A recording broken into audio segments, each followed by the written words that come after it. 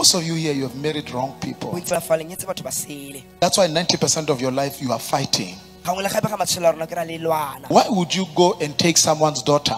You stay with them in the house so you can fight with them. It's better to be single than to live that kind of life. If 90% of the time you are fighting with your partner, then there's something big. It's not evil attack. You have married other people's goods. Are you listening? Every relationship has problems, but problems must be 20%, 10%, 30%. If it's small, it must be 35, not 90. Most of you, 90% of the time you are fighting. Your house is like a boxing ring.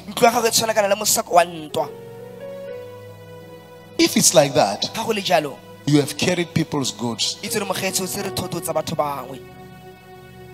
You have married what? Someone's rib. Someone's rib will never feed on you. There will always be problem. So go home and measure your marriage. Measure your relationship. If 90% of the time you are fighting, then you have married someone's partner. Because people don't ask God, is this person good for me? Is this person the one you want for me? You look at the pretty face and you buy a ring. Do you know that the woman that God gave you will never force you into submission? There are men who are forced into submitting to their wives, because if they don't submit, there will never be peace. It's not your wife. Your wife is wired to hear your voice and to listen to you. How do you know that the woman is sent by God in your life? When you speak, she will hear you and she will listen. How do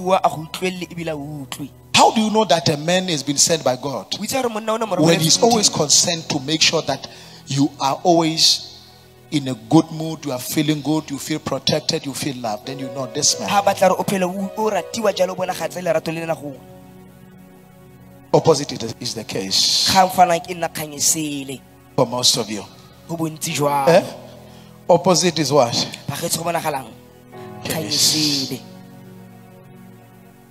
Yeah? Submitting one. Greet your neighbor.